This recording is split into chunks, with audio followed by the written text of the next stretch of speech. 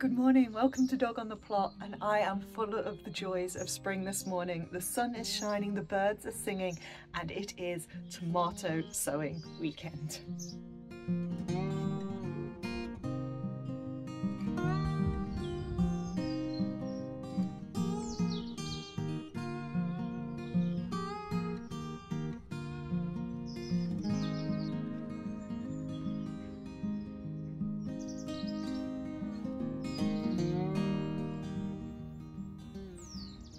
So this year I'm going with a whole new load of varieties, so pretty much all new tomatoes this year. And I have been going for the trendy tomatoes, the tomatoes that you see on Instagram, the tomatoes that YouTubers say are the tomatoes that you should be growing. I've been collecting them over the last few months. These are the popular kids in school. These are the Beyoncés and the Taylor Swifts of the tomato world. I'm recognising there that I have no current cultural reference. But anyway, I picked well-regarded tomatoes, okay? Well-regarded in terms of the way in which they look, they're unusual, but also their flavour. And I love the names of these tomatoes. And there was a thing I saw on Instagram this week, it was about tell someone your niche without telling them your niche. And I was like, if you said to somebody, oh, Rebel Starfighter Prime, they would just be like, what? You know, are you talking about a transformer? But then somebody in the know would come back to you with a Brad's Atomic Grape. So there's a little clue to two of the varieties I'm going to be growing this year. But we're going to talk tomatoes a little bit later in the episode because I've got some other stuff to do first, and it's going to be a beautiful day today and a pretty rainy day tomorrow. So sowing might happen tomorrow. Today I want to get down to the plot, well, walk a dog, pick up some grass clippings from the church, then get down to the plot and tackle what's left of the old compost space. What do you think, Dory? Does that sound like a good plan? Is it a good plan? Let's go walkies. We left the broad beans out overnight, Dory. Uh-oh. How do they look? They look magnificent. They look magnificent, Dory. Come on then. Off we go.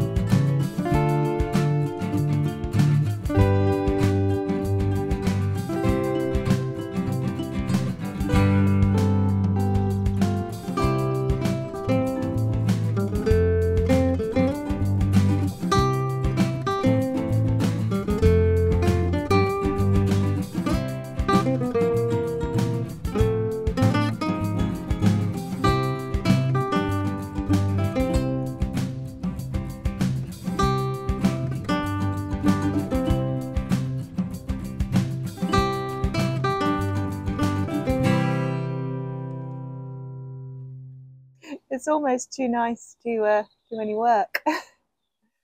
Kind of want to sit here and enjoy the birds singing and the peace and quiet. There are a few people down here though now. Yeah, plots are waking up.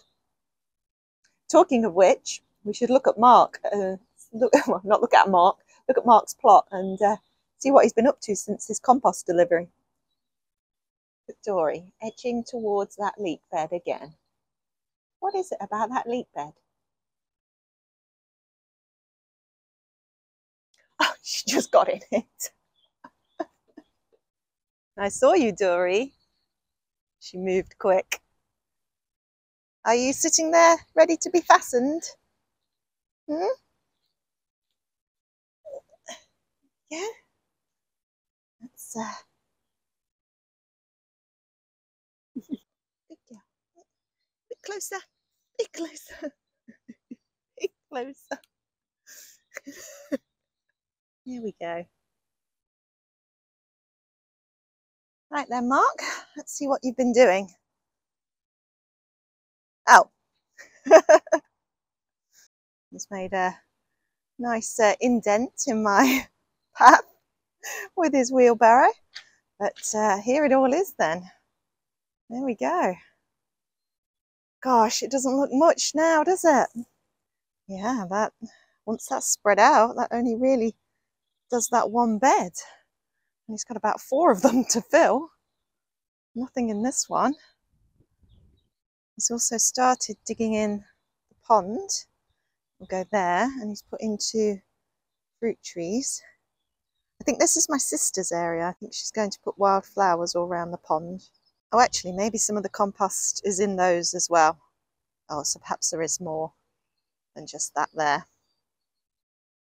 But yeah, my cousin had a delivery from the same people, and she was just going to get 1 bag, and I said, no, do 2, because that compost, it just does not go as far as you think it will. So I think she was pretty glad that she got 2 bags to fill up those raised beds that I showed you last week. Right then, what are we doing on my plot? Right, okay, so what I brought down is a load of grass clippings from the church. I've got rabbit poop and bedding from my colleague Jay, and what I'm thinking, I mean, I've got piles and piles of that rabbit bedding over there, ready to mulch these beds. But what I'm thinking is, if we come to the back of the plot, so this is how we left it last week. So we cleared the 3 big piles of compost, and they went into my compost bays. And now we have what was left at the very back of those compost bays, which I think were old piles of compost from previous bays. If I come on over, you will see that it's fairly weedy. It's got the willow herb on top. But you can see all these roots within it, which I believe are bindweed. So my plan of action is to get some of those grass clippings into the compost bays to start activating the compost, because not all of it was broken down. And I'd also put some woody material in there, all the cosmos and things that I was saving for that dead hedge. Dead hedge is going to have a pin in it, because I put it in there to sort of aerate, because it will create gaps in the compost that went into the bays. So I want to mix some grass clippings into that, get it all activated, get it breaking down a little bit more. This stuff that's remaining here, I think, because it kind of slopes down at the back of the plot, so I think I'm just going to put it all along the back of the plot as just a kind of filling in of that gap. And then if bindweed is in it, it can grow up the back of the plot and stay back there, basically. I probably need to move all these bricks at some point as well. But one thing at a time. There's actually some nettles behind here as well, and they will make excellent activators for the compost. So I could trim some of those out and add them to the compost to break down, and again, get things activated. So that's the plan. Sound like a good plan? Well, that's the plan I'm going with. First, I'm going to finish my cup of tea and hope that this dog shuts up.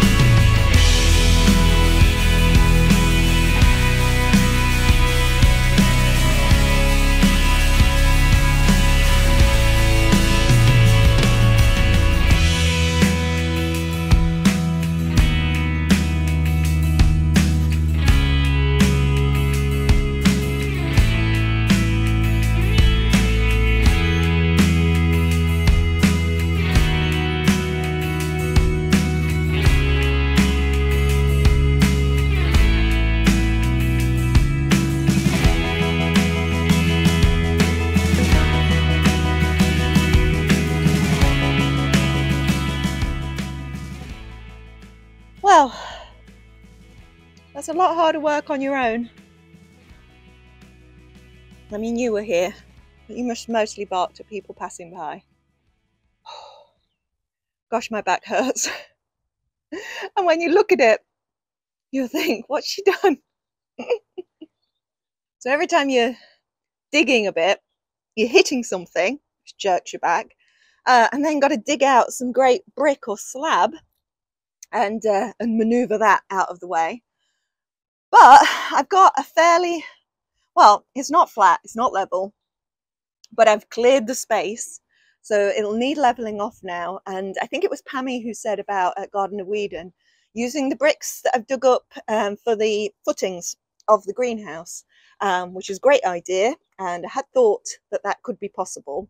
I'll need a spirit level, won't I? I have to bring spirit level down. But I'm saying that like the greenhouse is suddenly going to be erected just like that. But yeah, there's still quite a ways to go. I think flattening the surface is actually going to take quite a bit of work. I was hoping Mark would be down here by now and give us a hand. Hey, Dory. But no, should be proud of myself. Yeah, here, Danny. Look at me doing it all by myself. So the compost bays went pretty well. Obviously, I couldn't, because I'd already filled all 3, which was a mistake. I probably should have just done the 2.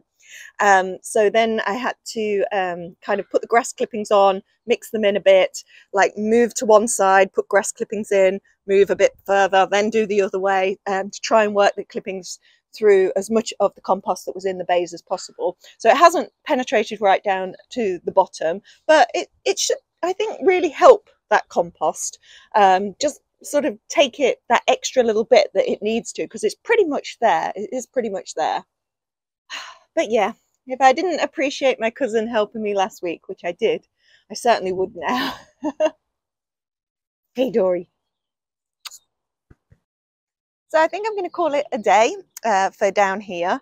I would just thought I should have kept some of those grass clippings for the hotbed at home, and then I just, as I stood here to film, saw that there was in fact a 3rd bag. So that's really good. I shall take that home and add it to the hotbed. That's a win. I think I should end on a win. I'm pretty proud of what I've achieved today. It doesn't look like a lot, felt like a lot. So yeah, it's only about 12:30, so I'll head home, have some lunch, and then we've got the rest of the day for the garden.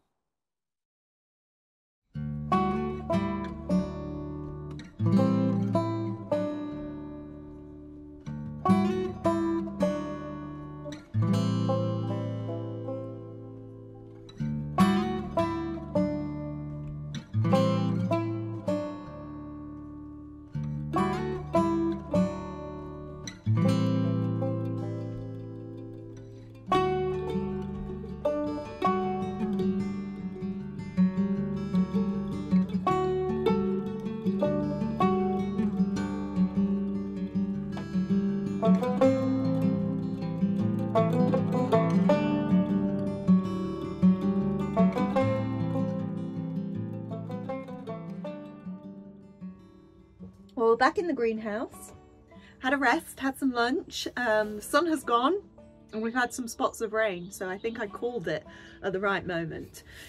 Now, the first thing I want to do this afternoon is check in on the dahlias.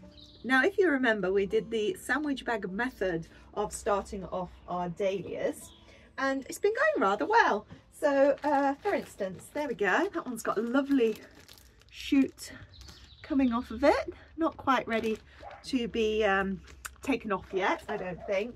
Others are doing less, but things are happening. Now, the reason I have these out as well is because I've got another 2 dahlias to plant. So remember, I was being really good and hadn't bought any new dahlias. Well, Claire must felt sorry for me at the Veg Plot Thickens, and she has sent me 2 absolutely stunning varieties of dahlia. One is Claire Obscure for obvious reasons, coming from Claire. The other one is Pablo, which is the name of her horse. And I'm going to pot these up in exactly the same way that I did these ones. And I'm going to emphasize this time that I don't think you should water the soil, which I didn't do, and everything has been fine. But one of my colleagues at work, Kristen, she did the same thing, and hers have been going moldy. And she watered the soil that they went into. So I've done the same thing I did last time, which is just rinse the baggie so there is some moisture within there, and then the rest of the moisture just comes directly from the bagged compost. So I'm going to do the same thing again, which is put a little bit of soil in the bottom, pop my dahlia in, put enough around it just so that the top of the dahlia tubers are exposed, and then it's going in with the rest of them back into the house where they keep warm and yeah, hopefully have lots of lovely dahlia shoots to create multiple plants this year.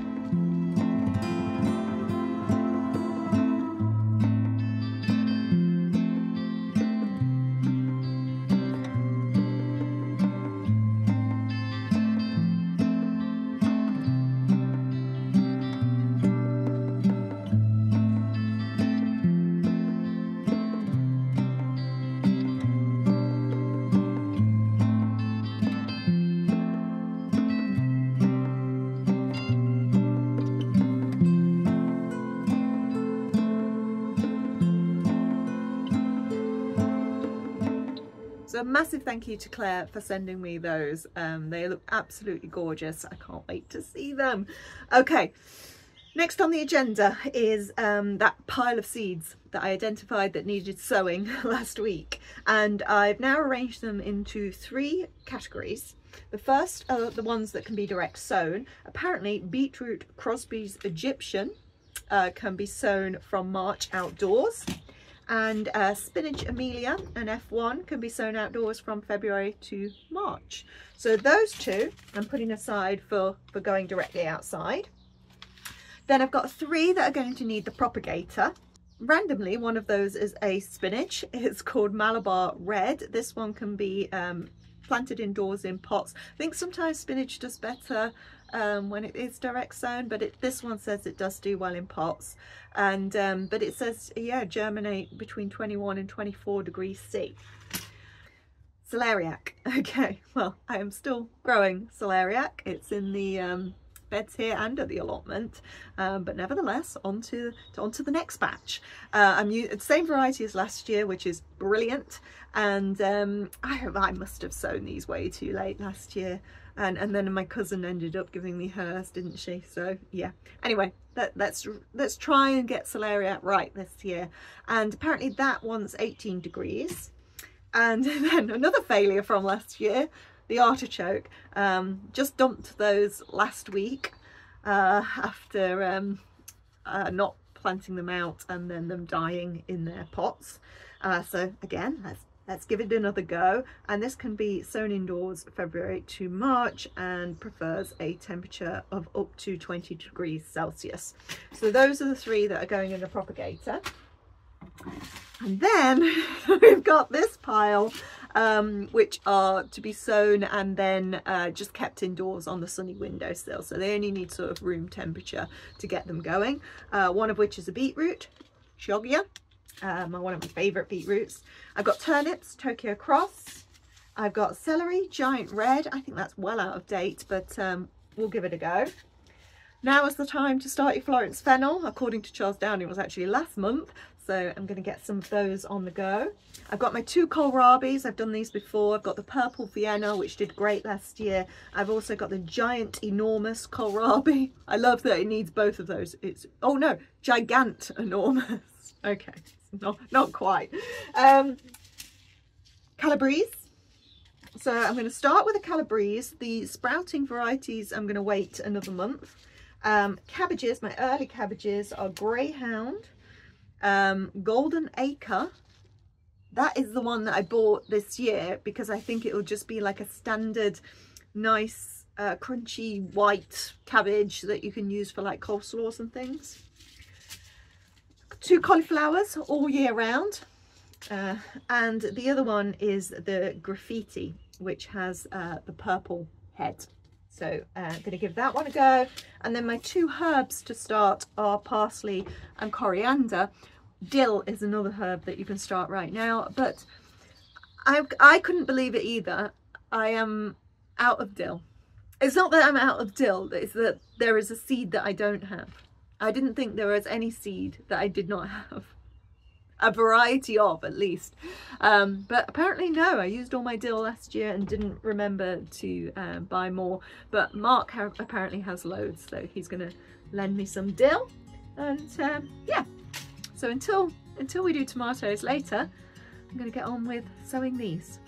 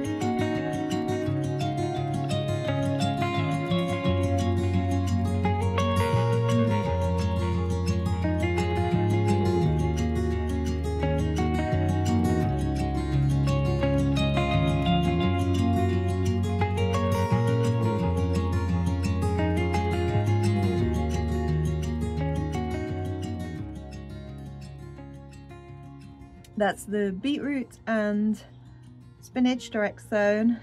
Hellebore's gone in. I put some pulmonaria in, some bits of wild garlic, and I've done the hotbed, so I've added the grass clippings to the hotbed, and I am saying day done. Time for a bath. I will catch you tomorrow.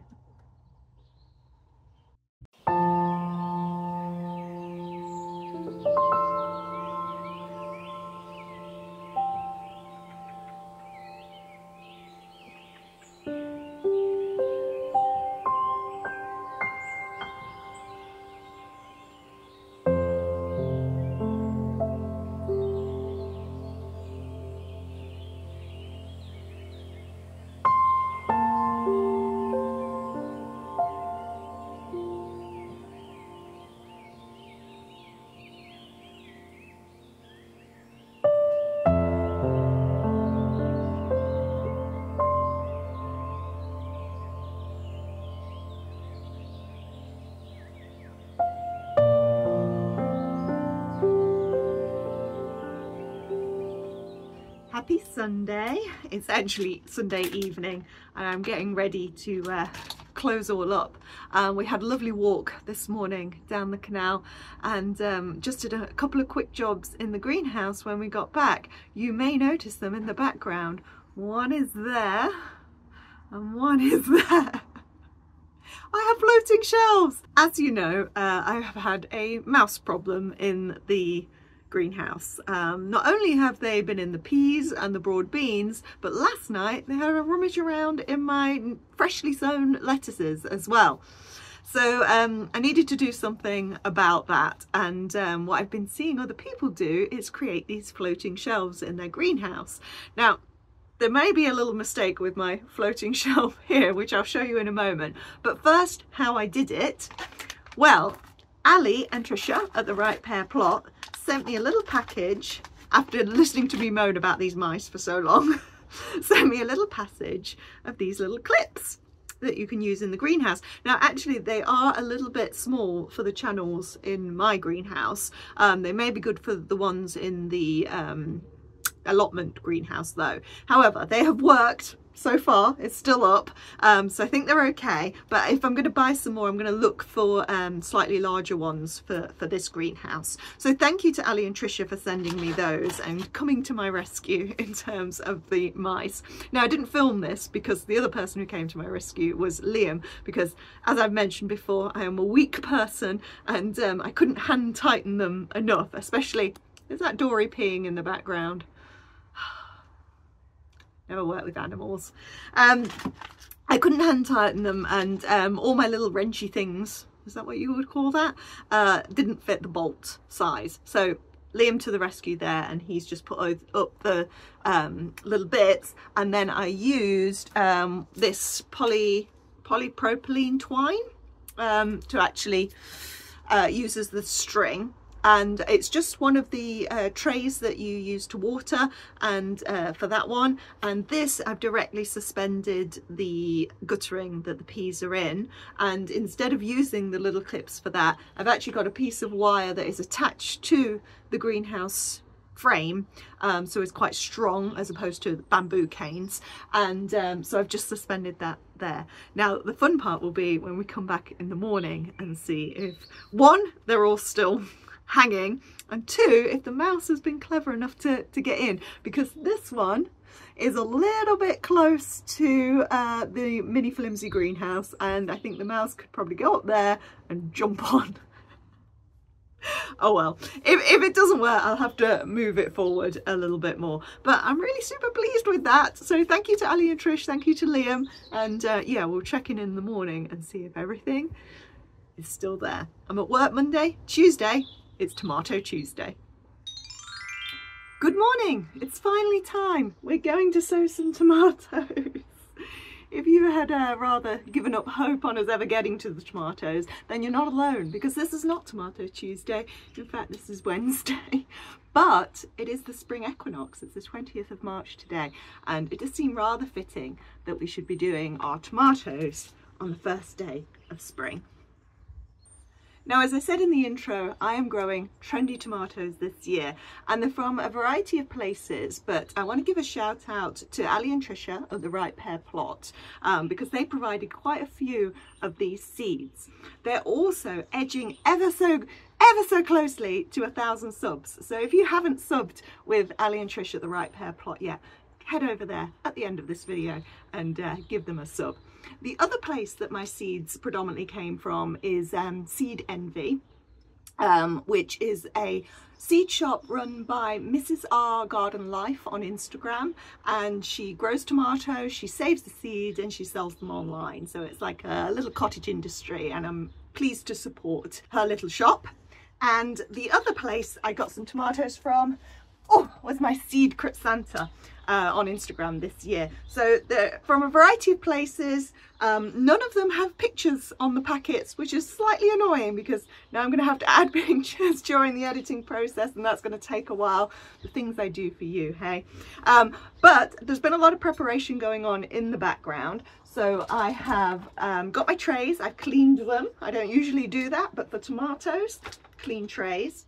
And I've also organised my seeds into categories, and I've already written my labels. What was that? I don't know. Was it the mouse? Could have been the mouse. It's in here with me. But speaking of which, still suspended. They've stayed up, which is great news. Anyway, back to tomatoes. So I'm going to go through my varieties here and then get sowing. I've divided them into cherry, cooking, beefsteak and regular salad tomatoes. So let's start with the first, and they're all in threes for some reason. Well, no, I know the reason they're in threes is because I'm going to plant them in here. I'm going to do 3 in each tray, and I think I'm going to do 3 of each seed because there are 18 varieties here. That's a lot more than I've ever sown before. Perhaps I had like, I don't know, less than 10 probably varieties last year, but yeah, 18 this year. So I'm going to do I think 3 of each so that I get at least 1 of each plant. That's my aim, to have at least 1 of each of these plants, because basically what I want to do is taste test the whole lot. So we did a taste testing last year, and my tomatoes came up a bit short really in the taste testing. So this year I'm going all out. I want to blow the socks off my family with these tomatoes. Right, I'm starting with the beefsteak and cooking ones. So I didn't realise that tomato pork chop, and I think this is the only one that does have a picture. There we go, saved me a job there. That's a beefsteak tomato. Black Crim, I also didn't realise was a beefsteak. That was my Secret Santa one from Growbrust Greenhouse. And then my cooking one is from the Seed Saving Network, and that is tomato midnight Roma. Some very noisy seagulls about. They're interested in the tomatoes. So that's my first 3. My next 3, so I've got midnight Roma and Black Crim on there, but my next 3 are kind of the black strawberries. One of them is strawberry. Black tomatoes. So black strawberry tomato. I've got Black Beauty. And I've got Black Trifeli, which is one of the Ali and Trish ones. Excited about all of these. These were all on my list. So I keep a list of things on my phone that I come across and I'm like, I want that. And actually I got all the tomatoes on my list this year, with the exception of Atomic Sunset, which I think is a more US based tomato. So if any of my viewers in the US have Atomic Sunset, then I'm on the lookout. So, but they're my black tomatoes. Then I've got some cherries. So for my cherries, I've got Sun Gold and Honeycomb, and I want to compare those, okay, because Sun Gold, we all know, is the sweetest, most lovely tomato, and I did grow those last year. This is one of the few ones that I'm regrowing, but I'm regrowing it in order to compare it with Honeycomb, which is the new contender, the rival to Sun Gold. And then I've got a red cherry, which is Garnet. And this one I've heard really good things about as well. Okay, more cherries. This one I mentioned earlier is Brad's Atomic Grape. That one's been on my list for a while, as has Barry's Crazy Cherry. These are very popular tomatoes, and I want to try them. I want to know what all the fuss is about. The outlier I've got is Blueberry Tomato, which is another Seed Envy one, and I think I haven't heard anything about this. I just saw it on the webpage when I was buying the others, and I thought, oh, I want to give that one a go. So those are my 3 other cherries. Now we're into more of the salad tomatoes, and for this I have Crushed Heart. And that may be one that ends up outside, although Ali has just told me that she didn't have very good germination on this one, so we'll see.